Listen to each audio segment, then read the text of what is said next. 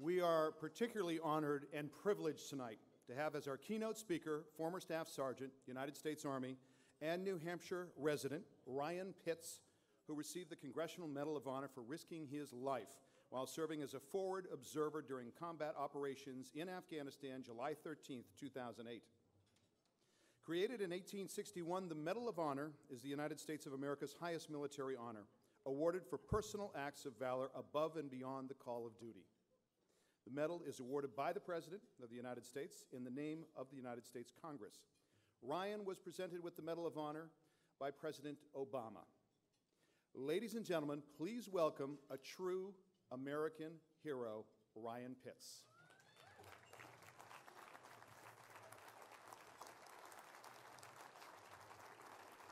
Thank you.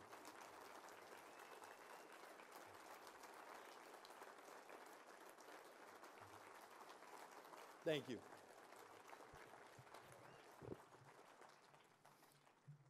Before I get started, I do have to answer the mayor's call. I was one of those people that stood up. Nobody came and saw me, so I'll be looking for you after I'm done up here, after dinner. I really want to thank you everyone for being here tonight. It's an honor for me to be here to help support the New England Center and everything they do for our veterans. It's truly amazing.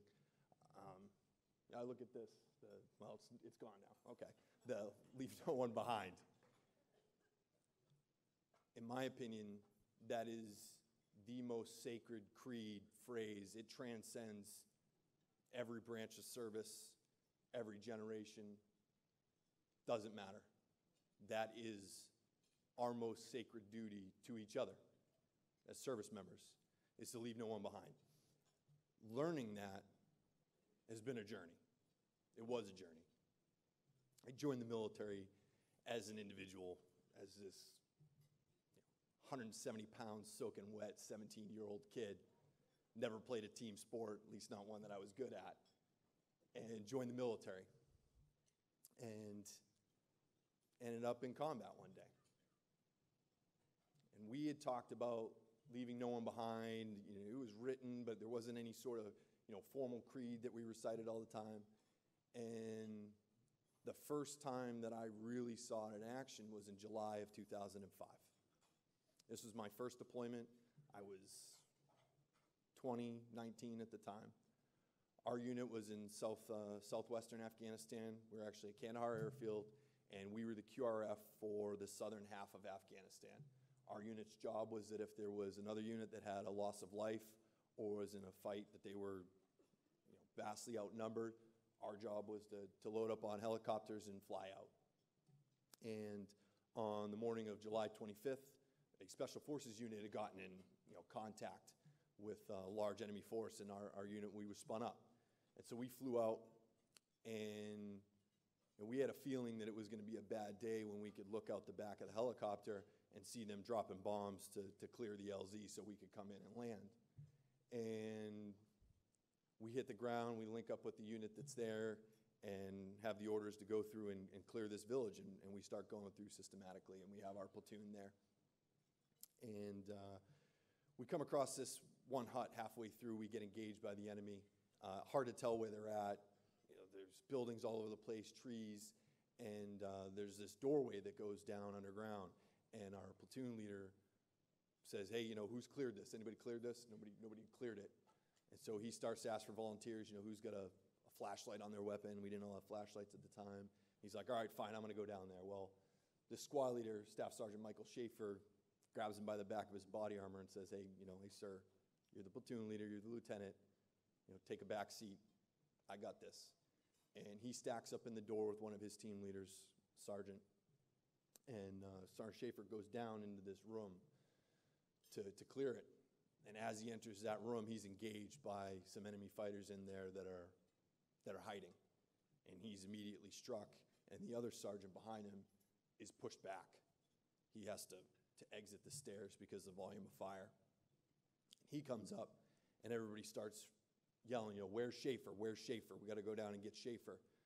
And so this guy, Sergeant Haas, steps right up, Eric Haas. He says, "I'll go down." He has his machine gun with a flashlight on it. He goes down the stairs, and he comes around the corner, And as he's going down to get Sergeant Schaefer, he's shot in the hand and in the knee. He drags himself up.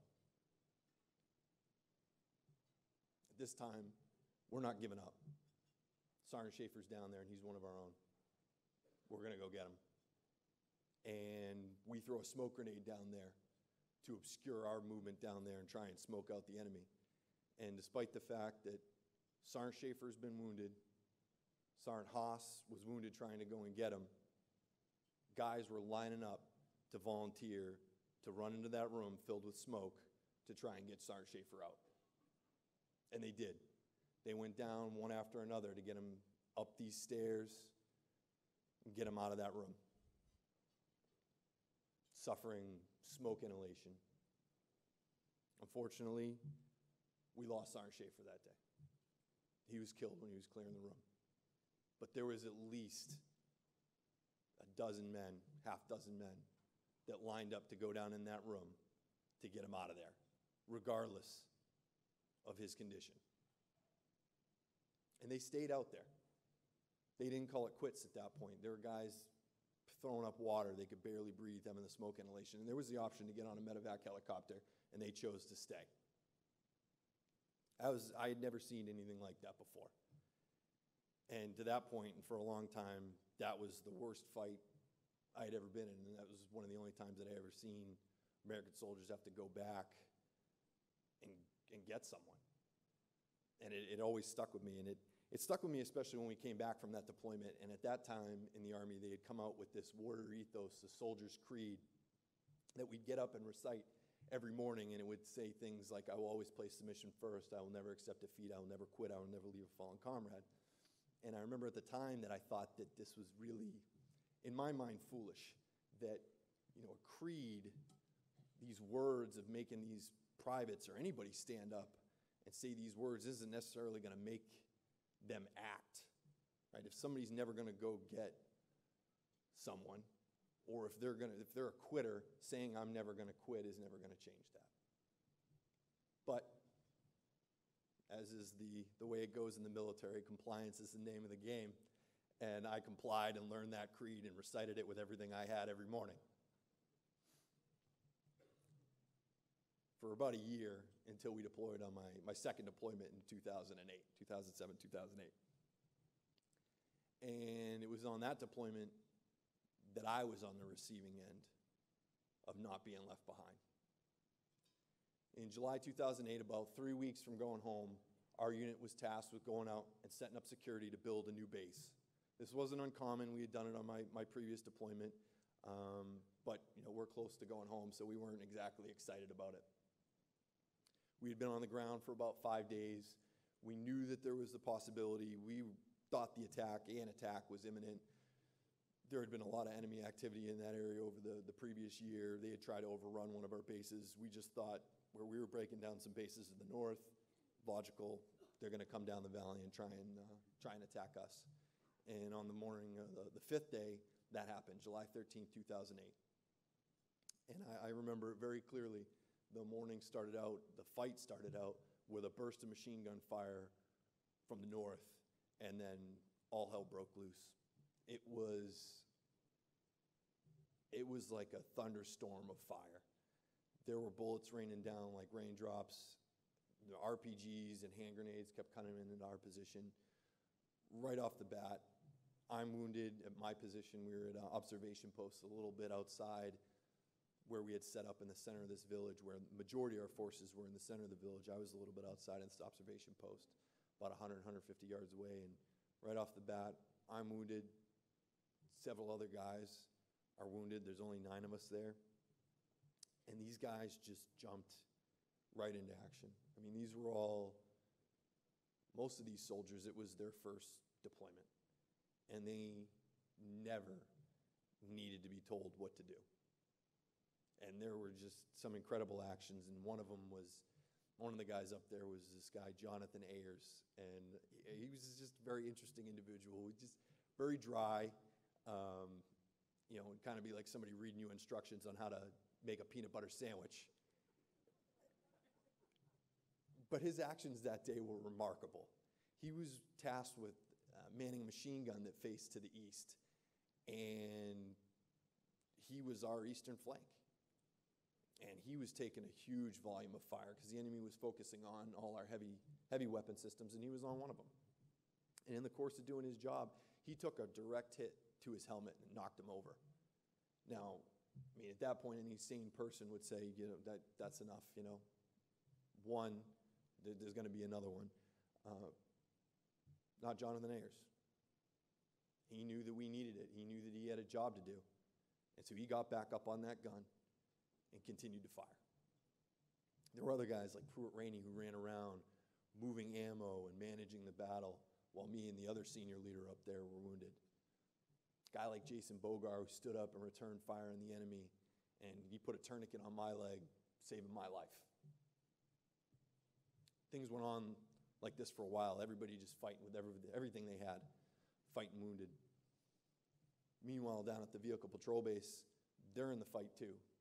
It's not any easier for anybody in any other position. Our platoon leader, Lieutenant Brostrom, we had our company commander on the ground. Lieutenant Brostrom said, hey, sir, I got to get up there. We had taken casualties. We had taken 2 casualties within the opening moments of the battle up there. 2 killed in action. And Lieutenant Brostrom was not going to leave us alone up there. He knew we needed help. So he ran to another position, asked for volunteers, and he picked up Corporal Jason Hovader. And again, all these guys, they're special, like all in their own way. Hovader was this incredible guy. He was like this little miniature Arnold Schwarzenegger. He was built like him, I swear. And he could do the accent and everything. He was our platoon comedian. Just unbelievable. Small town kid from Tennessee, very, devout family. I always remember, though, that he talked about being afraid, which to me, that was a huge deal. I mean, we were in this infantry platoon of paratroopers, red-blooded Americans that seemed sort of contradictory. That he would openly talk about being afraid, but there's other guys that have been in fights with him, that have been in battles, that when he was getting shot at, this kid was right there hanging with everybody else. And on that day, I'm sure he was afraid. I know that he felt fear because he talked about it all the time. He was afraid of dying. He was afraid of letting us down. But that didn't stop him from doing his duty. So he linked up with Lieutenant Brostrom, and they made a run 100, 150 meters over open ground to come reinforce our observation post. And I had never been so relieved in my life after the initial fear of I'm sitting there wounded, and Lieutenant Brostrom pops his head up over the sandbags like one of those whack-a-moles and asks what's going on. And I couldn't believe that they had made it, that somebody else was there. But they came for us. They did. There was no guarantee that they were going to make it. They did it. And I'm relieved because I'm wounded, the other leader's wounded, Lieutenant Brostrom can take charge, and he does. And there's more people, more bodies up there, and this is a fight that we could tell from the beginning that there's a chance that maybe none of us go home. Fight goes on for a little while longer, and probably about an hour in is when I start to realize there's not a lot of fire coming out of the observation post where I'm at. I can hear fire coming in, but it doesn't sound like there's any of our guys moving around. And I didn't want to yell out because I didn't want to let the enemy know that I was alone, I was wounded. I didn't feel like I could leave. And at that point, I crawled around and discovered that everybody that had been up there had either been killed or had to fall back. That was the most terrifying moment of my life. Being alone, knowing that I can't leave. And I called over the radio, and I called down to the main patrol base and told them, and I said, hey, I'm alone. Everybody up here is either dead or had to fall back. You either send more people or this position will fall. And our company commander, Matt Meyer, had a very difficult decision to make. The mission and everyone's lives is greater than any one man. And at the time, he didn't think he had anybody to send. He told me, hey, I can't send anybody. I don't blame him for it. That was the right decision. That's the burden of command. But there was another guy, everybody down at the vehicle patrol base could hear the call. Actually, at every other position could hear the call. And this one specialist, Jacob Sones, one of the most junior guys out there, heard it and immediately jumped up and said, I'm going up there, we gotta go get Sergeant Pitts. He probably used a whole bunch of other 4-letter colorful words that aren't appropriate for this setting, but he said, I'm going. And his team leader, Israel Garcia, said, all right, you're not going by yourself. He linked up with them. They moved to another position, linked up with another 2 guys, Sergeant Sean Samaru and Mike Denton. I had no idea they were coming. I'm just sitting there, bleeding, waiting for the end. And these guys showed up. They knew that all these other guys had been killed up at the observation post and that the same thing might happen to them, but they came. Jacob Sones, Israel Garcia, Mike Denton, and Sean Samaru. They saved my life. They didn't leave me behind. They knew the cost. Unfortunately, there was another round of RPGs that came in after they showed up, and all of them were wounded. Israel Garcia was mortally wounded. He traded his life for mine. They lived, leave no one behind. I've carried that with me every day. That I'm here because others didn't leave me behind. And it's not just them. There was Hovader and Brostrom. All the guys that we didn't bring home are the reason that I'm here and everybody else is here. Jonathan Ayers, Sergio Abad, Jason Bogar, Jonathan Brostrom, Israel Garcia, Jason Hovader, Matthew Phillips, Pruitt Rainey, and Gunnar Zwelling. They gave their lives so that the rest of us could come home. Coming home can be hard.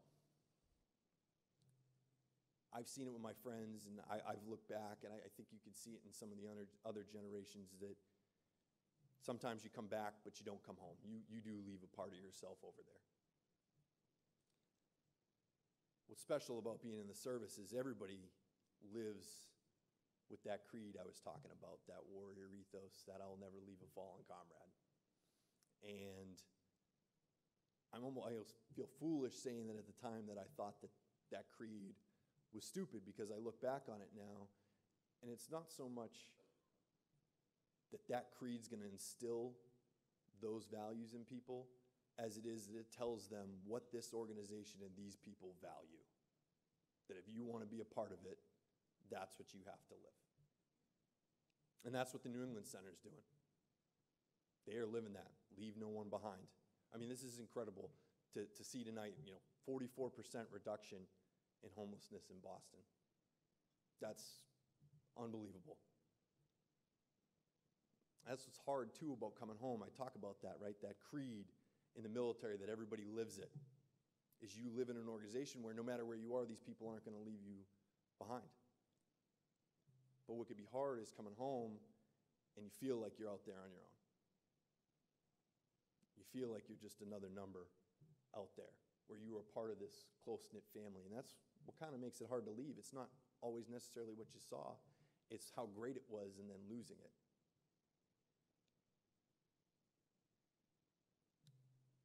And so it's equally as important here. I think it's easy to lose that we can't leave people behind here. They've given a part of themselves so that we can enjoy the lives we have here. And that's special. And we have debts. I feel it as an American. This country owes me nothing. We are so privileged to be here. It is such a special place, all the freedoms that we're afforded, that it's about giving back, and it's about being a part of that team and making sure that we leave no one behind. I want to thank the New England Center for everything they do, Andy McCauley, everybody behind the scenes, because just like on that day with me, that day was carried by all the people that never got, that have and haven't been recognized. Right? There's all the people in Boston, all of you, that people don't know or hear your names that have contributed, but you're helping make sure that we leave no one behind. So I want to thank everyone here tonight for being a part of this, for supporting the New England Center, for supporting, making a difference for veterans and their challenges with transition. Thank you for everything that you've done.